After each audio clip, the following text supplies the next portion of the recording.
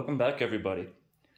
Today, I decided to do something a little different and do 10 things you should know about a Suzuki Hayabusa before you purchase one. The very first thing you should know is that the kickstand on these Gen 2 Hayabusas do not go forward when they are all the way down, and they will fall over as they idle in your driveway. You absolutely must take your kickstand off, modify it, make it move forward 3 or 4 more inches. And what that will do is give it a nice sturdy surface so when it's idling, as you're putting on all your riding gear, it's not going to just fall over. This is a very common issue, and I highly recommend doing it. It only takes about a half an hour to do. Some basic tools, air supply, a grinder, grind out a little notch, put it back on, and you'll save yourself a ton of money. Number 2 is the insurance on these. Insurance is, well, astronomical. If you use anybody other than State Farm, and I'm calling them out because that's who I use, they go by how many cc's your engine is and not by being a super sport bike. So technically, if you see in the background the blue bike, so that bike costs more for insurance because it's 1,840 cc's instead of the Hayabusa, which is 1,340 cc's. Also, if you're younger, be prepared to get a rude awakening. I was quoted anywhere from $2,200 for 1-year insurance through other companies, as low as $1,200. And when I went through State Farm, the insurance was $150 every 6 months. So drastic difference when using a good company versus someone who considers that a super bike. Number 3 is the governor. In year 2000, all motorcycle manufacturers came together to an agreement known as the Gentleman's Agreement, making all motorcycles have a governor at 186 miles an hour or 300 kilometers an hour.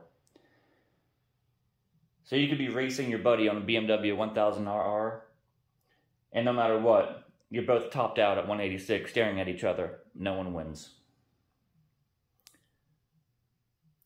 Number 4, the factory tires.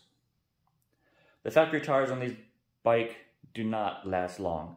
1,500 miles and my back tire is already in need of replacing. I can probably get another 1,000 miles out of it, but that would be pushing it. So be prepared to go through some tires. Number 5, this is an old school hot rod. It doesn't have all the bells and whistles as the 1000RRs do. It doesn't have the wheelie control. It doesn't have the stability control. Only thing these have is ABS, and that's optional. So you're riding by the seat of your pants, be prepared. Saying that, the wheelies on this is hard not to do. Even if you're playing around, the front tire wants to come up. Yeah, I've learned if I do plan on goosing it, to throw all my body weight on the tank or moving my body weight forward to prevent the wheel from coming up. But with that motor in it, it just, yeah, it pulls up and it's really hard not to do a wheelie on it. Number 7, the reputation and style. These have a great reputation of their own. No matter what bikes are out there, people know the Hayabusa. And with that said, people more gravitate to your Hayabusa, and nobody wants to run you heads up in a race. Number 8, the price. Because these are old school hot rods, and you do not have that fancy electronics all over them, you can pick them up fairly cheap. You could be able to get a newer one, a year-old version like this one was, and get it for $2,000 or $3,000 under factory price. So I think this was $15,500 brand new, and I picked it up for $12,500. Number 9 is the amazing acceleration. You can go 0 to 180 in less than a quarter mile, and it's under 9 seconds. Need I say more? Which leads me to my last and final point. It's a danger to your license. These beautiful machines are dangerously fast, and you can rack up points on your license way too easy.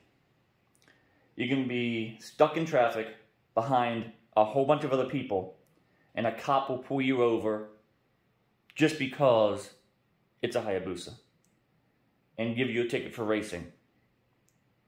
It has happened to me. I was stuck behind the truck, and yes, I got ticketed for racing, even though I wasn't doing anything.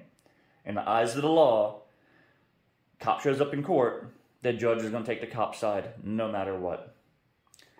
So there we go. That's 10 things you should know before buying a Hayabusa.